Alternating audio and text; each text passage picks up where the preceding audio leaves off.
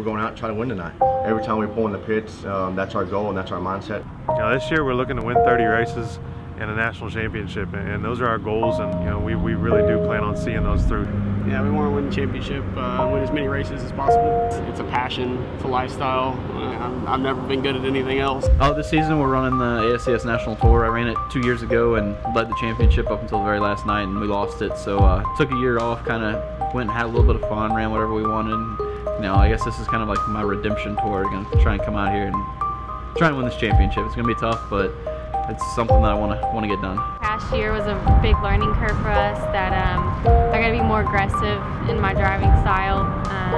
I've kind of laid back this past year and kind of just filled everything out. So this year it's time to hit it hard and give it my all. It's tough. It's the level of competition for the 360 National Tour is as tough as 360 competition gets anywhere in the country. I think this is by far one of the toughest years you have.